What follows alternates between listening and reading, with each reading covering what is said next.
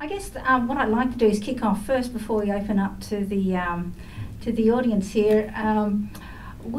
So as someone who looks after hundreds of patients with mitochondrial disease, first of all, this is exciting legislation. This is a wonderful technique.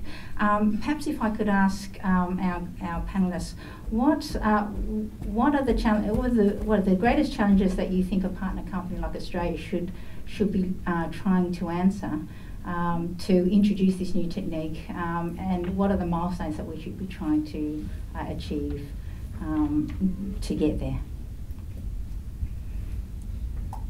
So I can say that one of the things you will need to... It's on. It's on? Okay, good. One of the things you will need to do to introduce these techniques is to be able to create embryos specifically for research. You know, while I think the work we're doing will pave the way, I think any clinic wanting to offer this should do it first as a research project to show that they can do it in their hands with minimal mitochondrial DNA carryover and minimal impact on the developmental potential of the embryo. So I think that would be an important thing to get through. Okay, that's a good start. I think let's get the techniques right. Nancy. I think creating the landscape as well. So very lucky in the UK that we have a variety of bodies and institutions which engage the public and policymakers in science. And I think Newcastle did the work engaging very early on with people. Doug and Mary were engaging back in 2006 and 2007 even, really before their paper came out in 2010. So I think that's very important. The patients, I can't overemphasize the importance of the patients in this, because at the end of the day, it's about them, and it's about them wishing to use these techniques to avoid children with mitochondrial disease. Well, in addition to the obvious thing I would say, which is have a public debate around some of the moral and ethical implications of this technology, I would say marshalling stakeholders, so working out who we want to have involved in trying to convince the various people that will need to be convinced about this, bearing in mind that we live in a federation, and so it's going to be incredibly complex to undertake any legal changes that we determine that we'd like to lobby for. So working out who can be in our team is an important step. I think, as Nancy highlighted in her presentation, the community engagement, parent stakeholders are incredibly important here. So I think a really important role that the AMDF will be able to play is in engaging with the general public and getting them on board, understanding what the issues are, and they're really going to be the strongest advocates that are going to make our politicians sit up and take notice, I think. All right, so we know our first step. Perhaps I can ask... From our patients. Oh, yeah.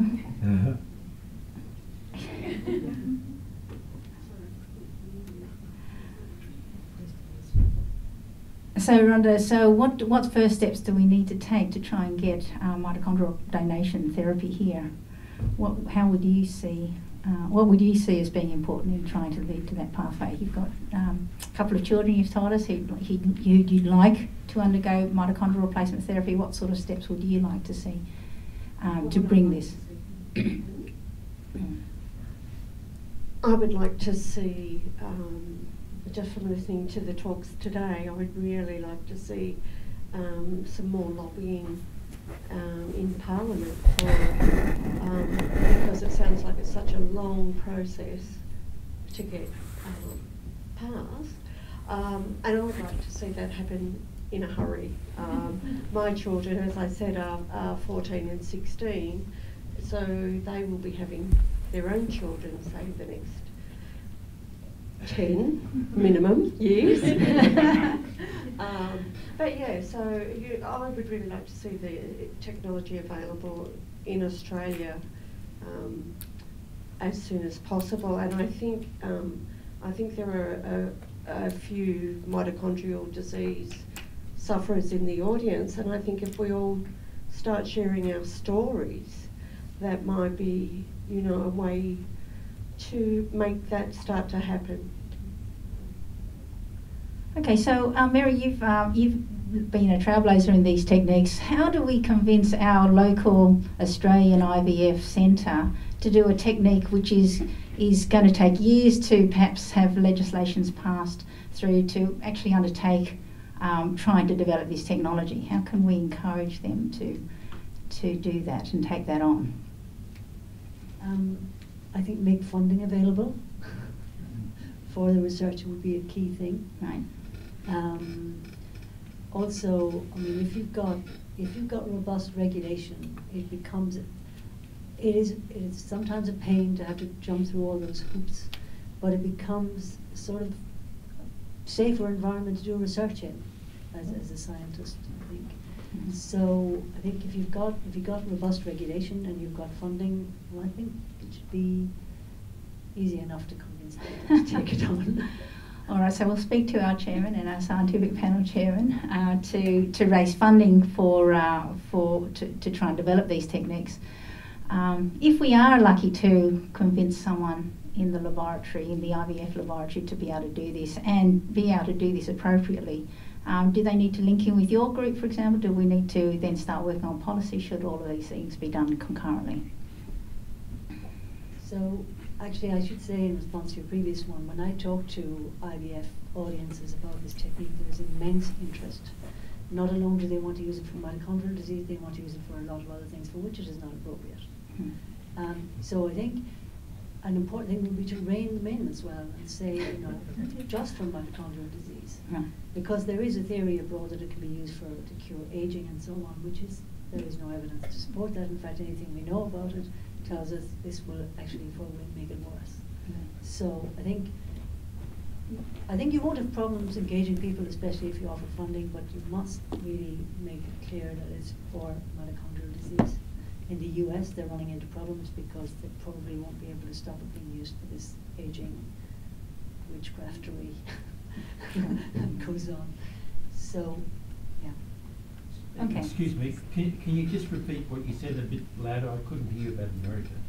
Okay, so when I speak to audiences of IVF people, there is a lot of interest in these techniques, and they're keen to use them for not just for mitochondrial disease, but for other causes of infertility, especially the female aging effect. Because as women get older, their eggs decline in quality, they get chromosomal abnormalities. The thing is, by the time we collect those eggs for IVF treatment, things have already gone wrong. So any intervention we do after their collection will not help.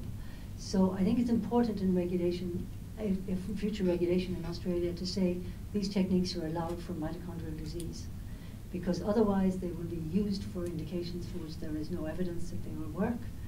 And also I think if you start using it for other reasons, for the age effect, you confound the evidence in the future, because I think follow-up of children will be important from these techniques. And if you're already using sort of defective eggs to start with, you're going to make it very, very difficult to interpret the results. So I think it will be important to say this should only be used for these diseases.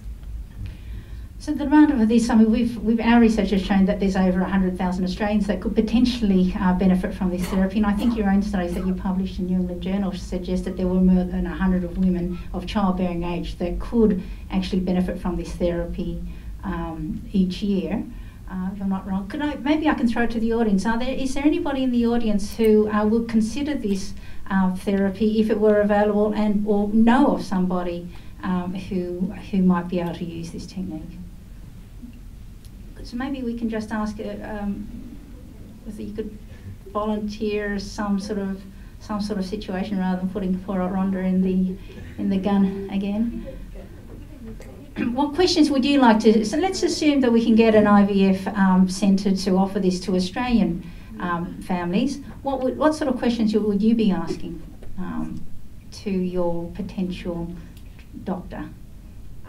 Well, my brother, her son, suffers from MELAS, and we see what he goes through on a daily basis.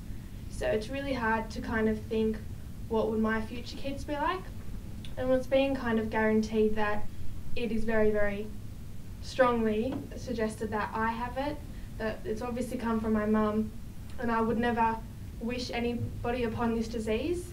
So anything that could prevent that would be a godsend, really. So that's it. That's all. I don't know.